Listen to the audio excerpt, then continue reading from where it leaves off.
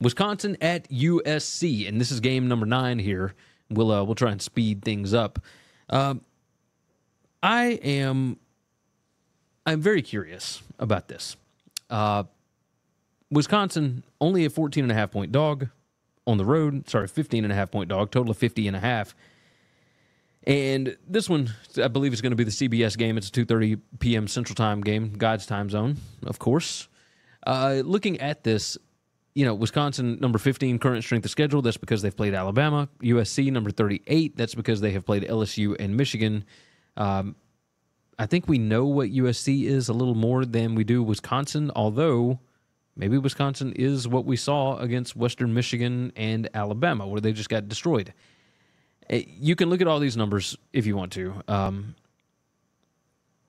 The best thing that Wisconsin does is defend the pass, although they are number 81 in PPA per pass allowed, but they are number 28 in passing success rate allowed.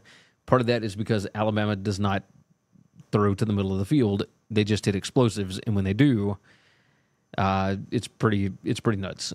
Wisconsin, number 28 in passing explosiveness allowed, but you saw that you got the athletes, you can get over the top of that defense very easily. Ryan Williams did that, and so did Jeremy Bernard. So passing explosiveness for USC is number 65, but they've got the athletes to be able to get past that secondary.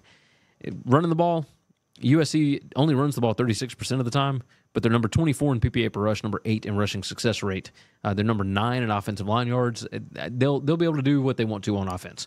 As far as the defense is concerned, they're not great at stopping the run. So that's something to be a little bit concerned about. Number 92 in PPA per rush. They're not great at stopping rushing explosiveness. However, Wisconsin is not great at generating it. They're number 120 in that on offense. Offensive line yard stuff rate, very, very similar on that.